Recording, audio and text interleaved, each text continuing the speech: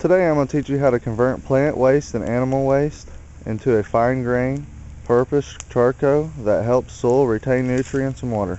Most people don't really know about this. There's many different ways to make it.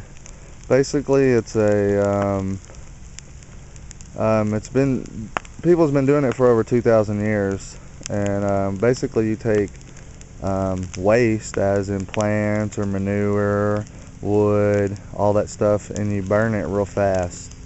Now biocharring ashes, but rather stuff that's burnt so fast that it stays whole, but you can, when you touch it and squeeze it, it'll turn to dust. I'll show you in a minute. So basically what I got here is some wood, some stuff from the garden, and some manure in here, and I'm just burning the heck out of it. And then I'll show you what we're going to collect here as soon as this gets done, of what actually biochar is.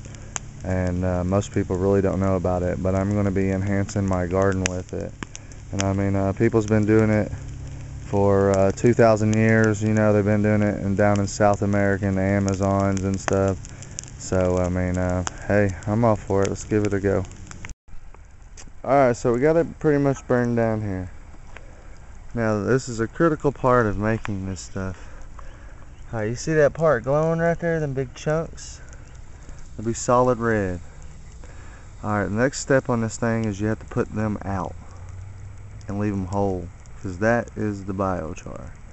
There's two ways of going about this if you're burning it on the ground. One way you can do it is rake it out and spray it with a water hose, as I got right here. I'm going to spray a little bit down. But another way you can do this is how I'm going to really do most of this. That's why I did it right here where my dog's digging this hole. It's because I'm going to put it in the hole, and then I'm going to lay a board over it and smother it out, because you'll want to keep that stuff whole. That's the biochar. It's actually the coal. Most of y'all might have seen it camping and stuff. I mean, just no one ever really knew. But it's that simple, really. So I'm going to fill up this hole, and then I'm going to spray some of them, that other pile over there down with water, and we'll take a look at what this looks like close up. So this is a piece of it close up. Just charcoal, burnt wood that ain't going to burn no more to that point.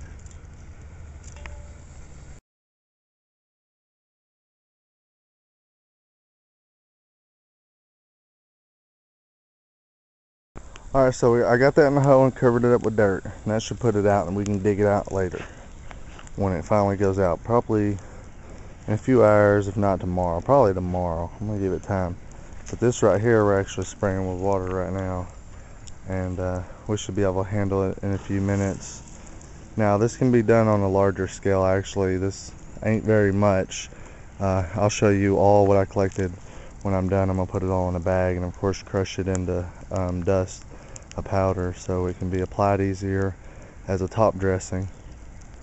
But it's real simple, and you get a nice fire. Get rid of wood on your land if you have it. But when I'm finished spraying this down, I'll come back when we handle it. So there we got it. We got our biochar all picked up. We got a 5-gallon bucket full. Now what you want to do is, if you're using a tiller, you can till it in big if you want, but I prefer to crush it down into a powder and use it as top dressing, and I'll integrate it into the first 2-3 inches of soil around the plant. And that's really easy and simple. You just crush it.